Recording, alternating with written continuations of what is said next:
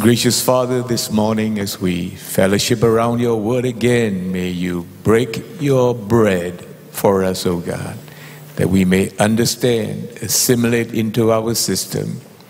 And we'll give you all the glory, Father, as we partake of you and realize that if we possess Jesus and have him alive in our beings, we possess everything. Lord, make this truth a reality in every lighter's life. We ask all this in Jesus' most worthy name. And all lighters say, amen. You can be seated. If you are here for the first time, we are in a mini-series called Financial Health. This is part 2. If you have missed the first foundational lesson, you could get a CD at the counter. Just by way of recap, the first lesson of financial health is financial health begins with spiritual health. Therefore, you know, spiritual health is more important because when you have spiritual health, then you can cope with the power of finance and position and all that goes with success. Our focus, the main focus, I should say, of a Christian walk is to build a relationship of love and trust with the Lord Jesus. Not just for salvation, more than that, for every aspect of our life.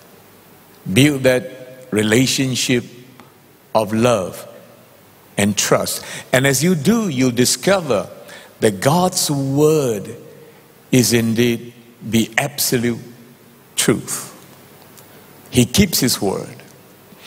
Just to elaborate, the first lesson about financial health begins with spiritual health. Psalms chapter 1. Let's read the first 3 verses. Now listen to it as if you're hearing it for the first time.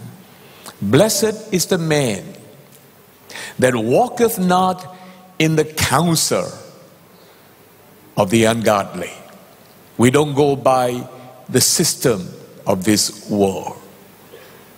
Nor standeth in the way of sinners. Nor sitteth in the seat of the scornful. When we become worldly, we become very critical. Especially critical of godly and righteous things. Verse 2, but his delight is in the law of the Lord, and in his law doth he meditate day and night. This should be our focus, to have the word of God in our minds, in our hearts, all the time. So what will happen if you do that? Verse 3. And he shall be like a tree planted by the rivers of water. What a graphic picture. A very fruitful tree by the rivers of water that bringeth forth his fruit in his season. Not all at once. There are seasons. It takes time. His leaf also shall not wither. A tree that is planted by the rivers of water is always evergreen.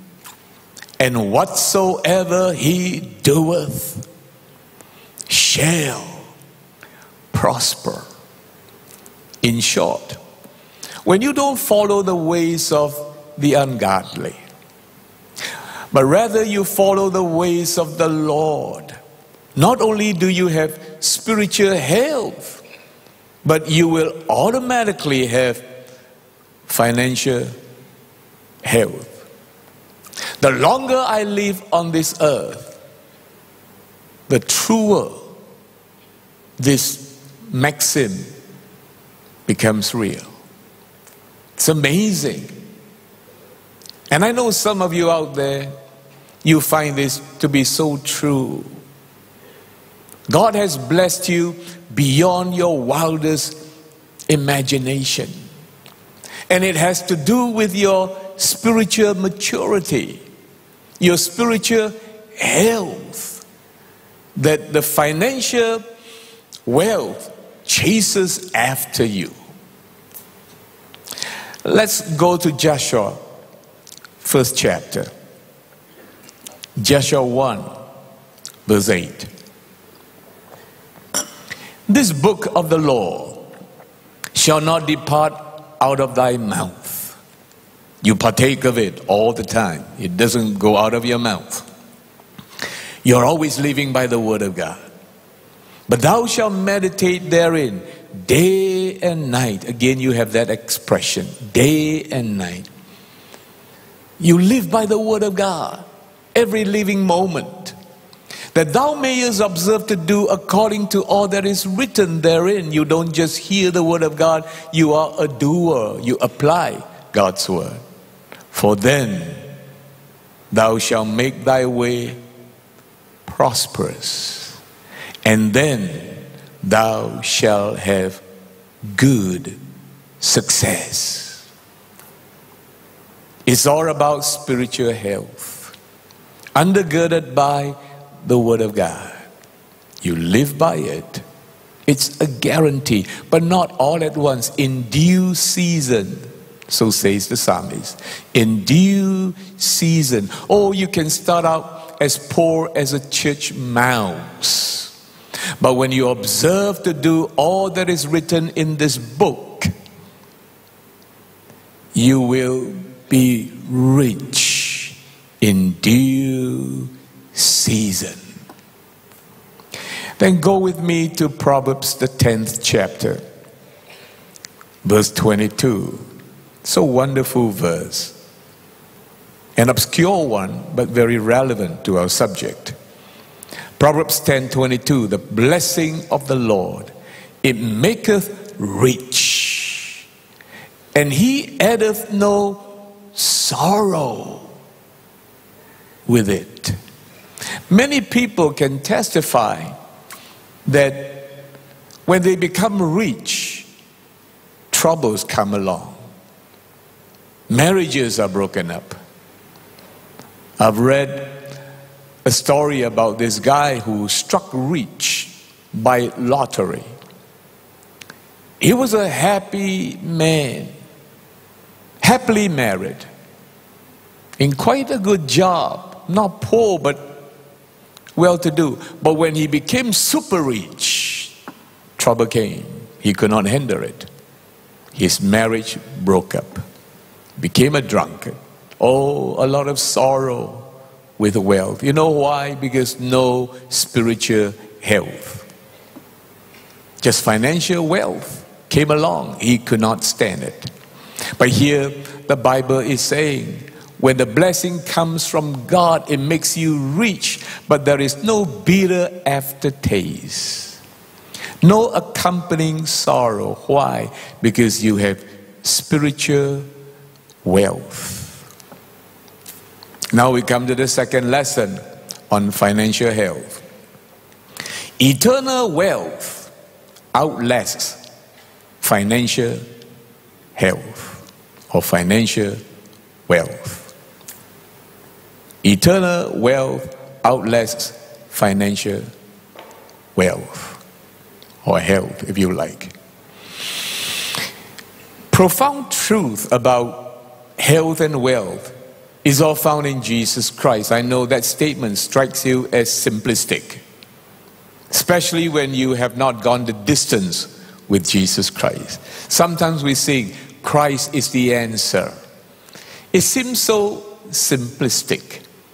Unless you have a profound relationship with Jesus. Jesus says in John 10:10, the devil comes to steal, kill, and destroy.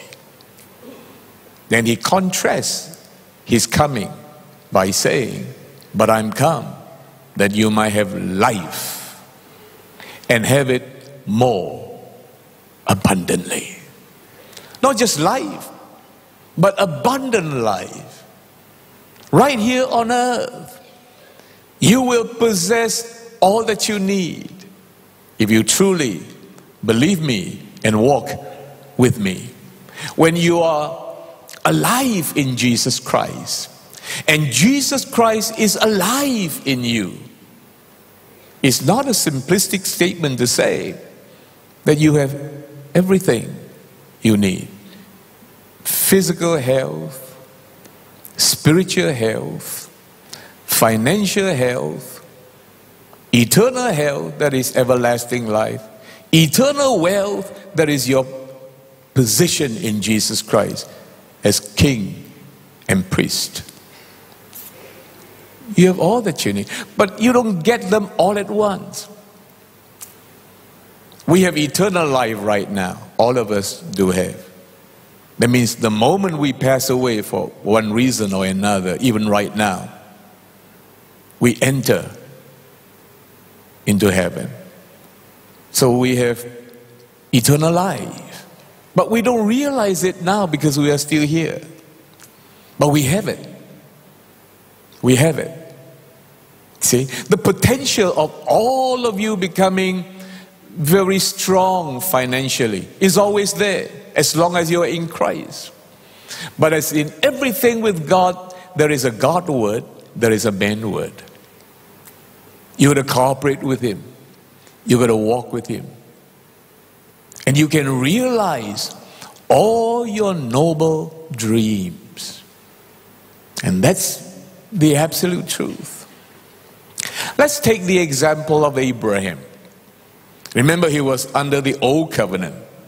We are under the new, which is a better covenant built on better promises. But even though he was in the old covenant, he was the one who got everything started. He's a father of faith. The moment when God called him out of the paganistic society, Ur of the Chaldees, he exercised faith and obedience by obeying God to get out of his homeland and from his relatives and from everything familiar and to follow God. That moment he entered into a relationship of love and trust with Jehovah God. It's the same principle. And then God made to him, as he took those steps to walk with God, God made to him staggering promises. God said, I'll make you a great name. But he had no son, and he was in his old age. God said, I will bless and multiply you. But he had no son at that time. God said, your descendants will be as numberless as the stars in the sky, as the sand on the seashore. But he had no son. A great nation will be birthed from your seed. He had no son. I will bless those who bless you and curse those who curse you. Do you know, up to today, it comes to pass. You look at people like Hitler. He died a horrible death because he persecuted the Jews. You mark my word. You look at every nation that is against the Jews today. You can mark it down today and see what will happen to each one. And isn't it very telling that facing all the hostile nations surrounding it, the nation of Israel still stands today? If people cannot see that that's a miracle, they must be blind, dumb, or deaf, or just plain dishonest.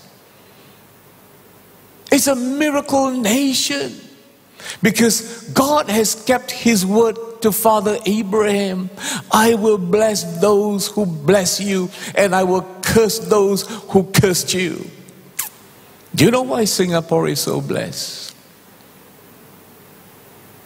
When everybody deserted us, when the British took off, when our neighbors were hostile, when we were defenseless, the Jews came to help us. Help us build our army, for which we are indebted and always thankful to. And we always pro-Jew. I will bless those who bless you. Pray for the Jews every day. You be blessed. I always try to remember to pray for them every day, especially to open up their eyes so that they will see that Jesus Christ is the Messiah, the Savior, the Lord, the healer and deliverer.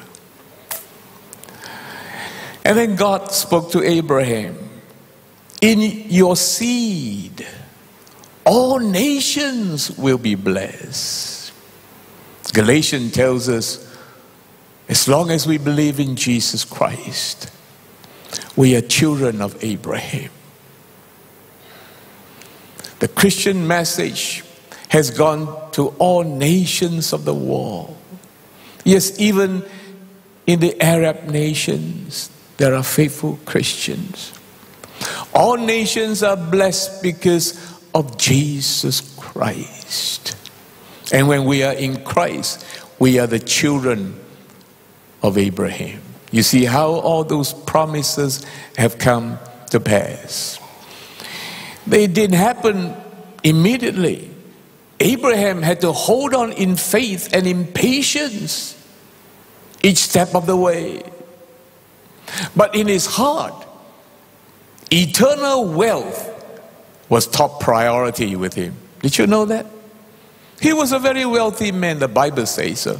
One of the richest men on earth in his time. But Abraham had the perspective of eternity and wealth on earth. Eternal wealth took first place in his heart. How do I know? Recorded in Hebrews, the 11th chapter, the chapter on faith, and verse 10. For Abraham looked for a city which hath foundations, whose builder and maker is God. He was very rich. God told him, out of your seed will be a great nation. You build a nation with cities. But oh no, he looked for a city that has foundations, whose builder and maker is God. That is top priority in his heart. But everything follows suit. Now, was Abraham dreamy and impractical and lazy? After all, God promised him so much. Oh no, he had a proper perspective of a life in the light of eternity. God came first in his life all the time. Although he was so rich, God was number one all the time. Abraham possessed material wealth, a lot of them, but material wealth never possessed him. He possessed possessions, but possessions never possessed him. The priorities of his life were balanced. And that's my prayer for every leader, that you have a balanced priority of life. Turn with me to Luke 16th chapter in verse 13. Luke 16:13 says, no servant can serve two masters. And remember, we are all servants of God. But no servant can serve two masters. For either he will hate the one and love the other, or else he will hold on to one and despise the other. You cannot serve God and mammon, or God and money. You cannot. You're going to serve one or the other. You serve one and make use of the other. Either you serve money and you make use of God, or you serve God and you make use of money. Again, let's look at Father Abraham. When he went out of Ur, he made a mistake.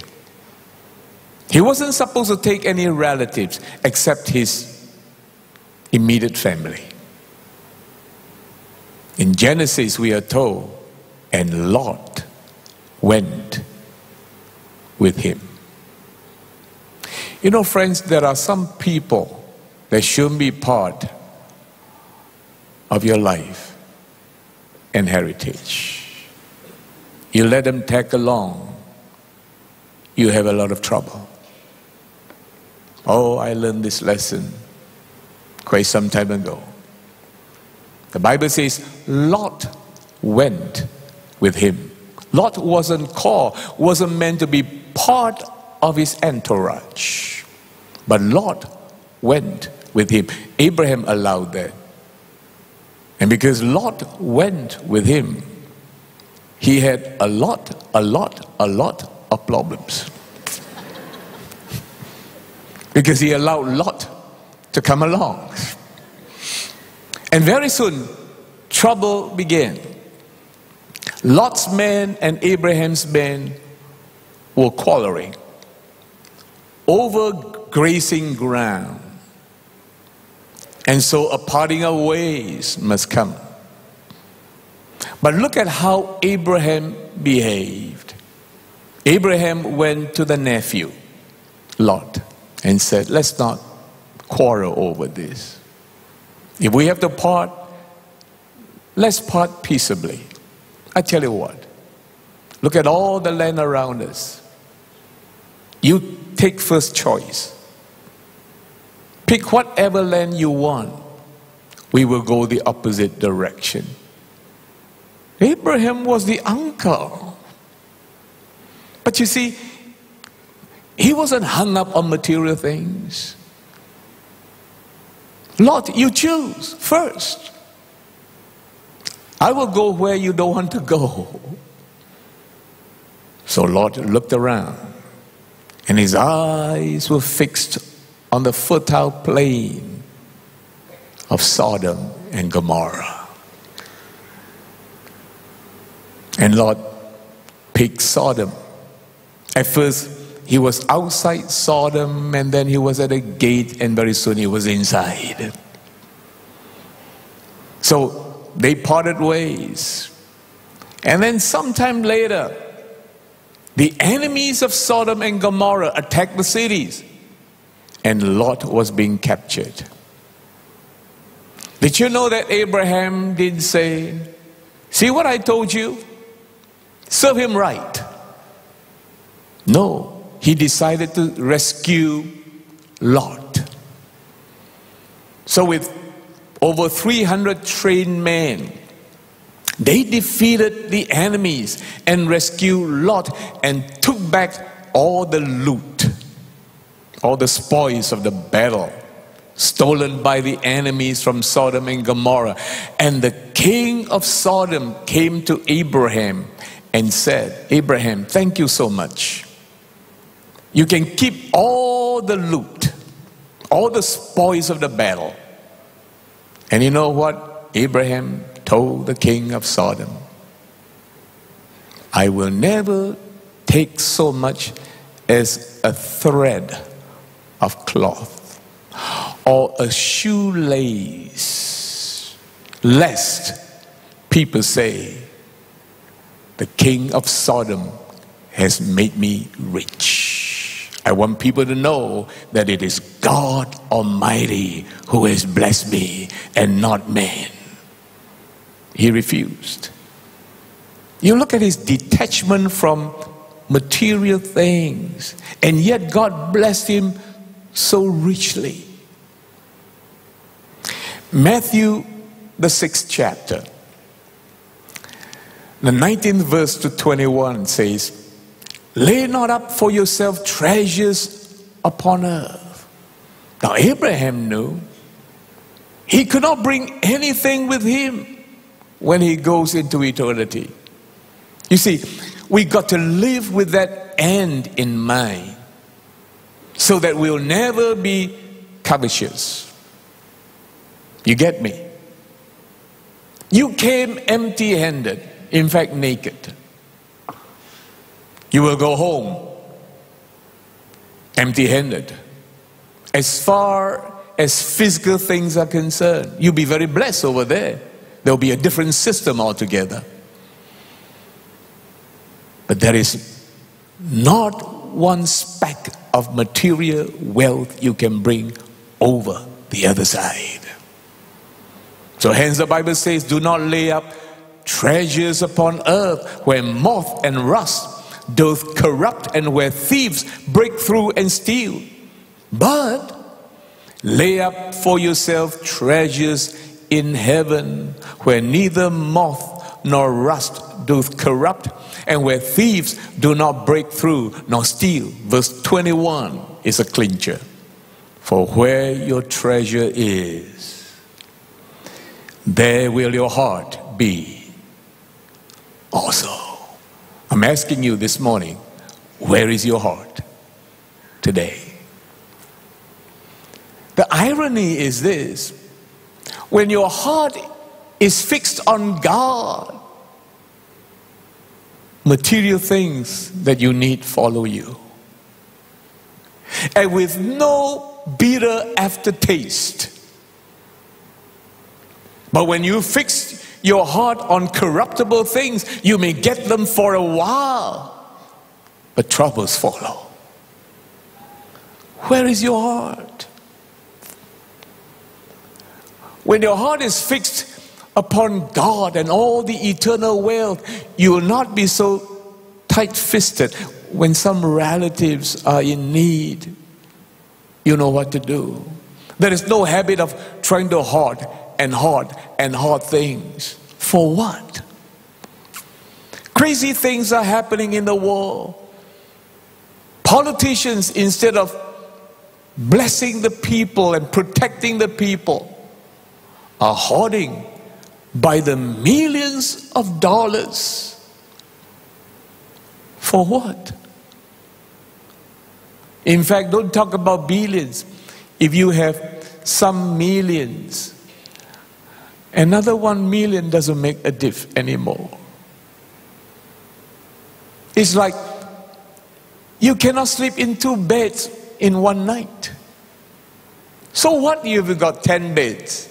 You only sleep on 1 in a night. Some of you say, yeah, but Pastor, I could jump from one bed to another. Then it will be a sleepless night. You can only take, what, 3 meals or 4 a day. And that's it. No matter how delicious the food is. Of course, you've gone to a buffet, isn't it? And you try to make your money worth. Right? We are all guilty of that. Come on, don't look innocent.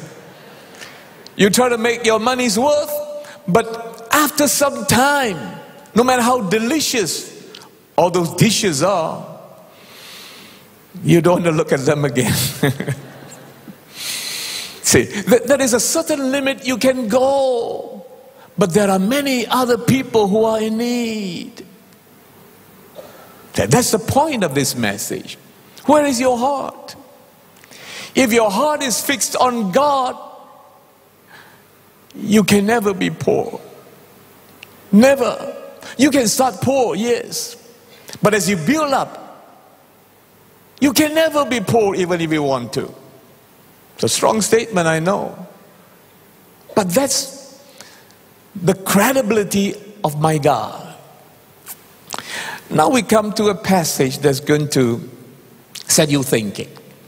I talked a little about it last night at the miracle service. And I know some of you have read the passage already.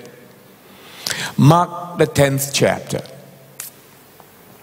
17 verse onwards to 27. And when Jesus was gone forth into the way, there came one running, not walking. He was so anxious, so eager. One running and kneeled to him and asked him, "Good master." Now the word master is actually teacher, a guru, not master of the universe. Or the word master we use for Jesus. You're the master of everything. This only good teacher. What shall I do that I may inherit eternal life? And Jesus said unto him, Why callest thou me good? There is none good but one, that is God. Now, we stop there. Immediately, there are a few questions in your mind. This young ruler obviously didn't know the Savior. Hence the question, what must I do to inherit eternal life? And he called Jesus good teacher. And that's why Jesus replied him, why call me good? If you recognize me only as a man, why call me good? Because the Bible says there is not a single person who is righteous. No man on earth is totally righteous before God. So if you address me as a good teacher, and of course you know there are still people today saying that, oh yeah, Jesus was a very good teacher. Very sad he was being crucified on the cross. But he was a good man, but not God. See, the same perception of Jesus, even up to today. And this young ruler had exactly the same perception. You're a good person, a good teacher who teaches us good things. So good teacher, I want to learn from you. So Jesus immediately tried to clarify with him that if you recognize me only as a man, no matter how good I am, a man can never be good enough by himself. Everyone born a sinner. You understand? So Jesus wasn't trying to say, I'm no good. He wasn't trying to say that. It was in response to that man's perception. So there is none good, but only God. But if you recognize me as God, then you can call me good master, because I'm God. See? So this man obviously didn't know the way to eternal life. He even didn't know the truth about God and man and salvation. He didn't know any of those things. Then in verse 19, Jesus said, thou knowest the commandments. And Jesus mentioned only a few. Do not commit adultery. Do not kill. Do not steal. Do not bear false witness. Defraud not. Honor thy father and mother. And 29, an amazing answer from this young ruler. And he answered and said unto him, Master, all this have I observed from my youth. Now let me first clarify that Jesus wasn't trying to say that salvation is by good works or by trying to keep the law. No, Jesus wasn't trying to say that. But of course we got to understand that those who are believing and trusting God's plan for salvation, and when they get saved, they love the law. Don't you love the law, those of you who are born again? Honor thy father and mother. Right? You know? Love thy neighbor as thyself. Love God with all of your heart. We love the law. But salvation can never be purchased through the obedience of the law, because none of us could obey the law fully. And that's the truth. So Jesus was not going into that anger that when you keep the law, then you have eternal life. That wasn't what he was trying to drive at. But this young man said, I have kept all this since I was a youth. Now Jesus didn't even rebuke him. How many know that Jesus will come to your level and slowly bring you up? Jesus knew he was sincere, but sincerely wrong. Hence many people in our day would say, why do we have to believe in God or believe in any religion? So long as my heart is good, I am not afraid. And I always like to ask them, is your heart all that good? Is good by your definition, as best as you know how? One of my aunties used to say, meaning I have never murdered, I've never set anyone's properties on fire. So why should I believe in anything. My heart is good. But if I were to ask her, have you told a lie? She'll be in trouble. Have you thought of an unrighteous thought? Are your motives all the time good? See, we're all in trouble. Because according to God's standard, Jesus once told a shocked audience, so long as you look at a woman with lust in your eyes, you have committed adultery. You say, wow. Hey, listen. Some of you say, but it's not fair. Sometimes God thinks deeper than us. Do you agree with that? Sometimes one unsuccessful, ugly person say, you look at my neighbor, always committing adultery. Yeah, but this ugly fella, if he had a chance, he would, but he didn't have a chance. Now, I try not to go to, I'm giving you an idea. You know what I mean? I'm giving you an idea of how God thinks. You see? So no one can keep the law. None. Absolutely none. So when that young man said that I've kept all this since my youth, Jesus was very gracious. Verse 21, then Jesus, beholding him, loved him. And that's the way Jesus looks at pre-believers today. Even people who say, I have a good heart, why do I believe in religion? Jesus looked at them. That's all they know. That's the best they know. They are sincere, but sincerely wrong. So Jesus beheld him, loved him, and said unto him, one thing thou lackest. Go thy way, sell whatsoever thou hast, and give to the poor, and thou shalt have treasure in heaven. Now notice the phrase, treasure in heaven. Jesus didn't say, sell all you have, give to the poor, and you'll have eternal life. Give away, and you will have treasure in heaven. Do you know every time you give, you are laying up treasures in heaven? Your rewards will be more in heaven. But in this case, Jesus didn't say you're going to have eternal life, because you cannot purchase eternal life with good works. You get the point?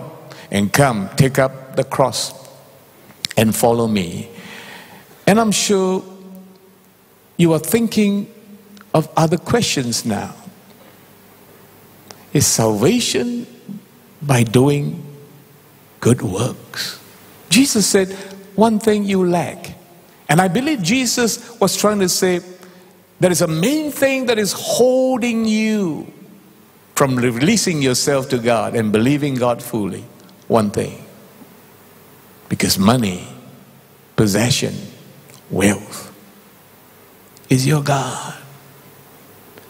His possessions were possessing him. He trusted wealth more than he trusted God. Wealth had become his God. Now that's the point Jesus was trying to make. If not, everyone had to sell all we have, give to the poor, then we have eternal life. The interesting question is, the 12 disciples of Jesus, were they told to do the same thing? No. They only left the house to follow Jesus, but they went back again whenever they could. We're going to see that in clarity afterwards. Go sell. Give to the poor. Let me clarify. Look at it carefully again. Did Jesus say, go sell all you have and give all the proceeds from all that you have sold to the poor? Now think carefully. Jesus said, yes, sell all that you have. Then Jesus said, give to the poor. Did Jesus say how much to give to the poor? Remember when Peter confronted Ananias and Sapphira. Peter said, why do you lie to the Holy Spirit? When you sold the house, all the proceeds are yours to keep. But why did you lie? You gave everything to the church when you kept a part. In other words, you can keep a part if you want to, but don't lie that you have given everything. You understand the context now? See, go sell all that you have and give to the poor. Doesn't mean go sell all that you have and give all the proceeds from the sale of all that you have, give to the poor. Didn't say that. See, like some of you, you liquidate some things, and part of it you have given to a good cause. You understand?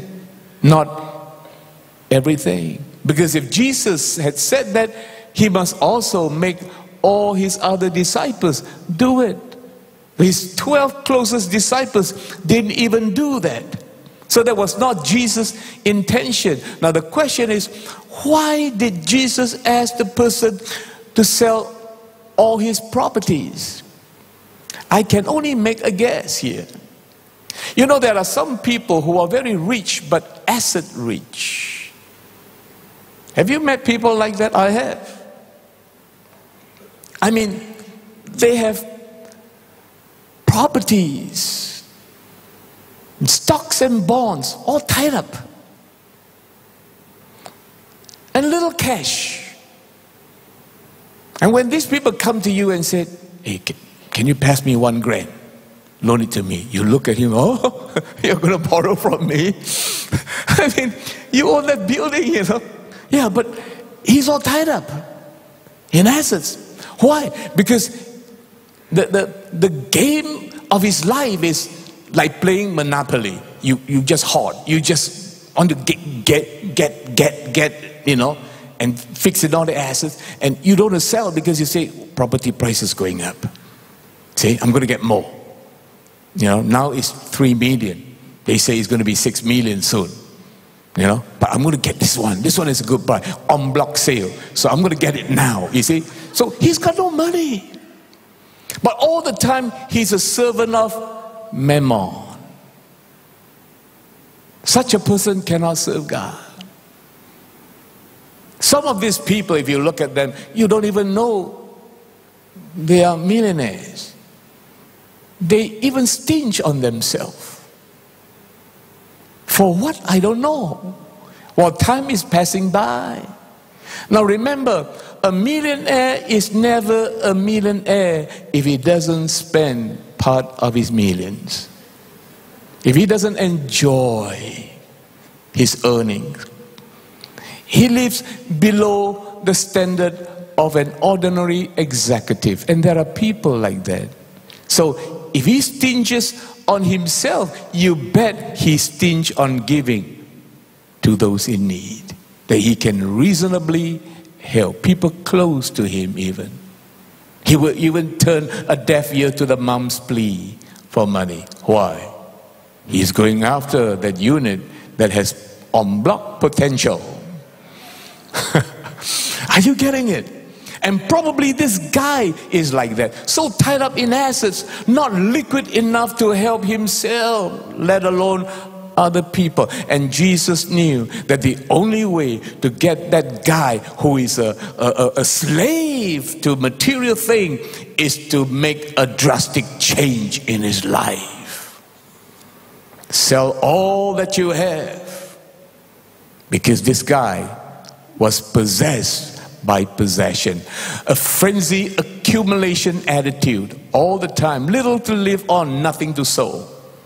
Little to live on, but nothing to sow. So when Jesus said that to him, verse 22, and he was sad at the saying, and went away grieved, for he had great possessions. Some of you in your other translations say he had great properties. Now listen, owning property is not wrong. See, just like eating is not wrong. But every time you eat a horse, it's wrong. You know what I mean? Owning property is not wrong, but if you're hoarding and accumulating for what I don't know, you even suffer, stinge on yourself, and even your closest loved ones who looked up to you for help. But you are so tired up. That's wrong. Then Jesus looked round about and saith unto his disciples, how hardly shall they that have riches enter into the kingdom of God. And the disciples were astonished at his words. But Jesus answered again and saith unto them, children, how hard is it for them that trust in riches to enter into the kingdom of God?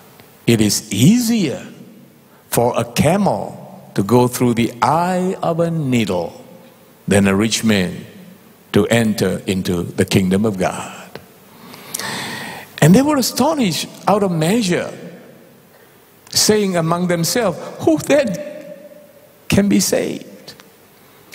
Now first we have to establish what is the eye of the needle. Now Jesus is saying, it is easier for a camel to go through the eye of a needle. Now, the eye of the needle, if we take it literally, is that little hole, little pinhole in the small needle where you put your thread through. Don't talk about a camel going through that. Even your little finger cannot go through that. It's impossible. But why did Jesus say that? Well, a lot of commentators are saying that the eye of a camel is the ancient expression of people in Palestine, referring to the side gate next to the main city gate. They call it the eye of a camel. It is for those without any excessive goods and animals and camels to go through.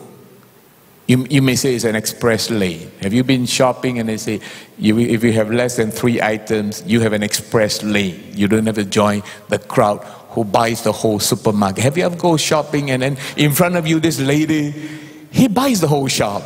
If you are behind her, you'll be there for ages. So if you buy 2 items, you go through that express lane.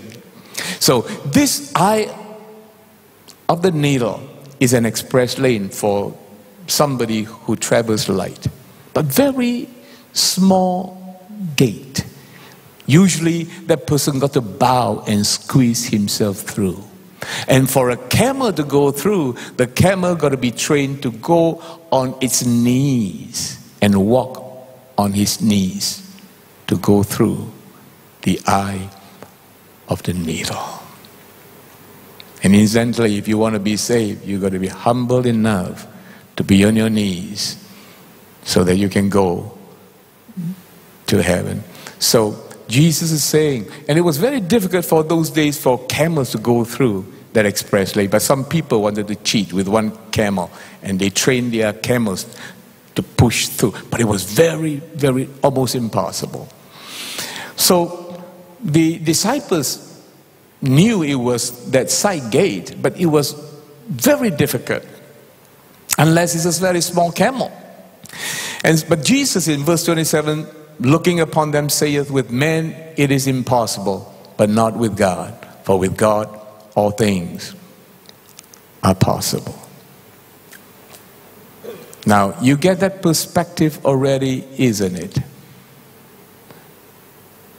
If that young ruler were to listen to Jesus Christ, and if he had gone and sold all that he had, remember, he didn't have to give everything. Jesus didn't say give everything. Jesus said sell everything, yes. Drastic action for a very drastic habit. Greed of accumulation. If he had done that and gave part to the poor, you know what would have happened? In Proverbs 28th chapter, verse 8. Proverbs 28 verse 8 says, he that by usury, the practices of a loan shark, that is, an unjust gain, increases his substance, he shall gather it. Gather what? Gather the wealth. All these ungodly people gather the wealth for him that will pity the poor. Now listen up now.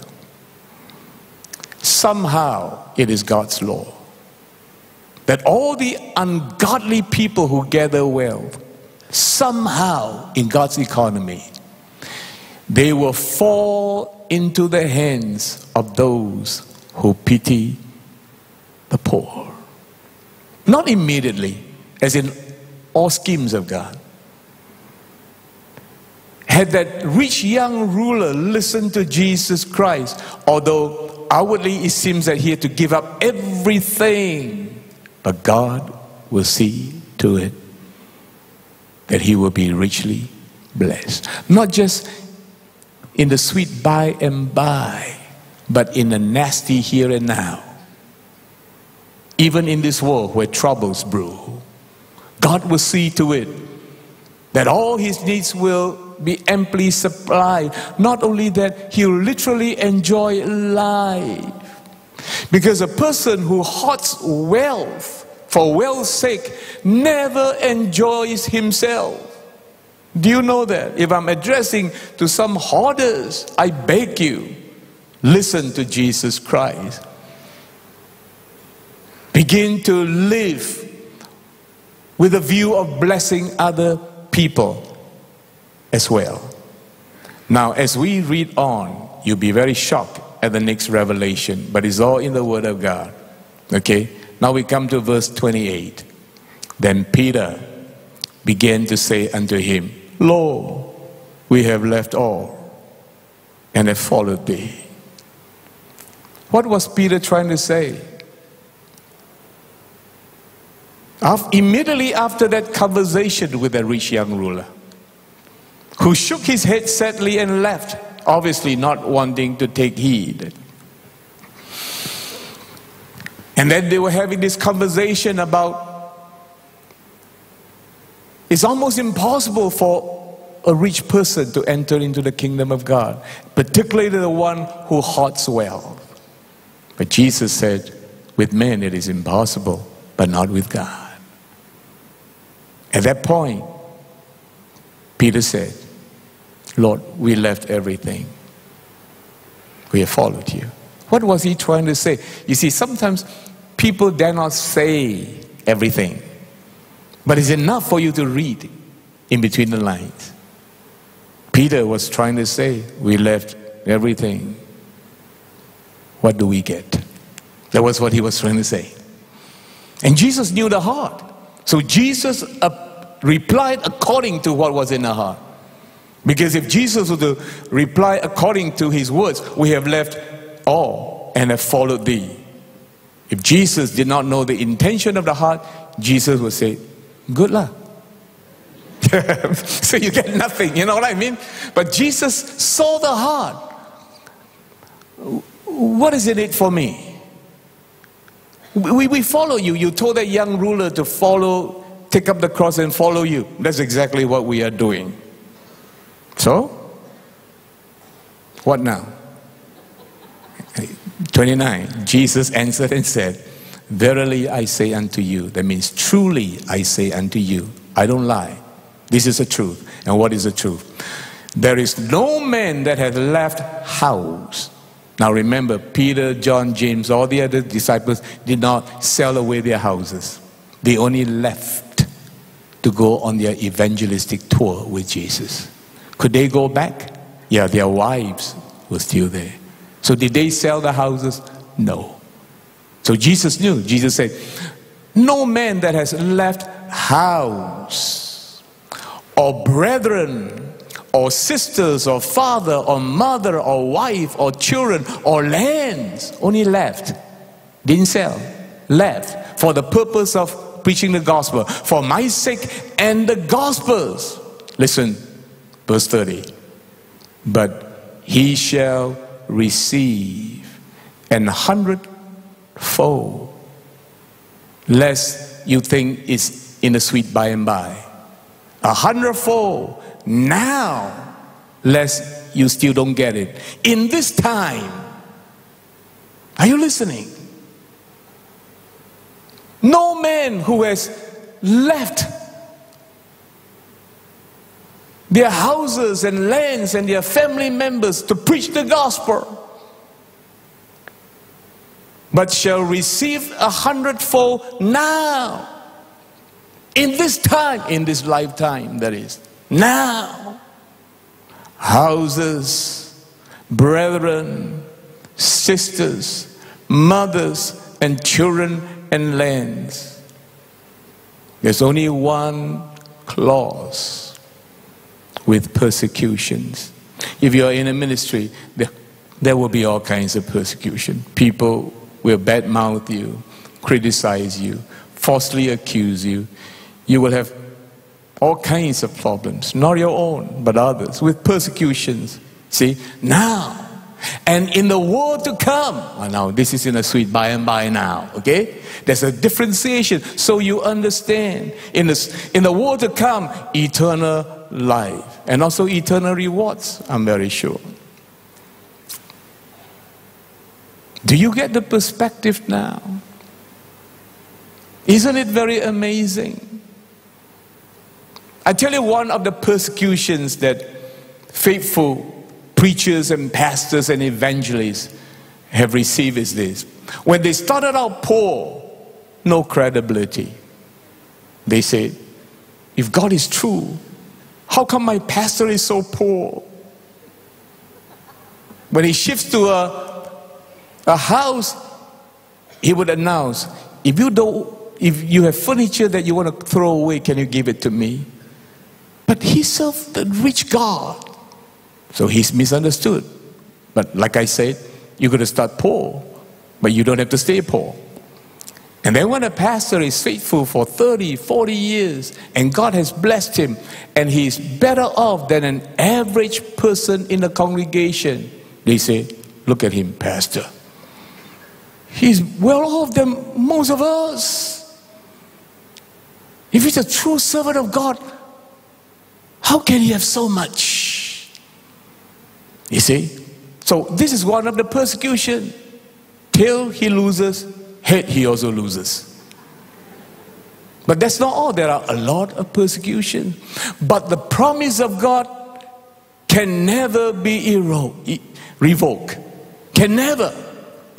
It says here very clearly that no servant of God who has left all these things behind for a while to preach the gospel, but shall receive 100-fold of all these things. Listen carefully as I close. When you are serious about your spiritual health, and when you are serious about your eternal wealth, your financial health will take care of itself. If you get it, it's worth more than $1 billion to you. And the guarantee doesn't come from me, from God Almighty Himself. Let's all rise.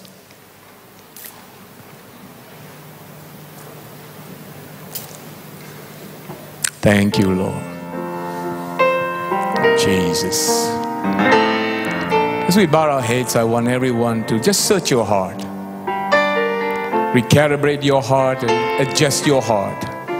And ask yourself, where is my heart today?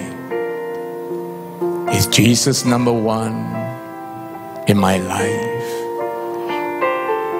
Or material wealth, possession, money, my God? And if you are not sure, I want you to pray and say, Lord, I enthrone you. You help me. I just enthrone you. I want to make sure you are number one. And I know everything will fall into place. And begin to rededicate your life to the Lord. Let your heart be in the right place this morning. Father, I pray as all the lighters adjust your hearts to enthrone you again. You be Lord to them, oh God. You take care of them because they belong to you. Lord, we give you praise.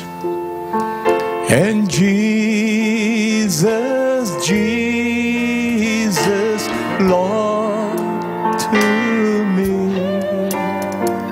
Master, Savior, Prince of Peace, Ruler of my heart,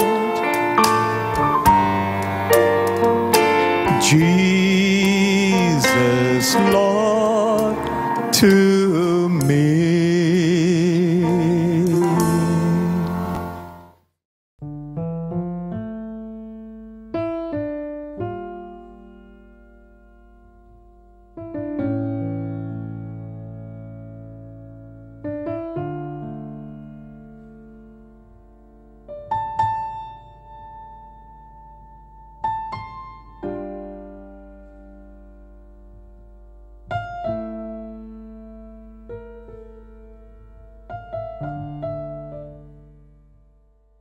Thank you for joining us online. If you have been blessed and would like to give a love offering to our ministry, you may do so via PayNow or internet banking. You may also mail us your checks at the address below. To keep up to date with us, do follow Pastor Rony at the following social media platforms. See you again, same time next week.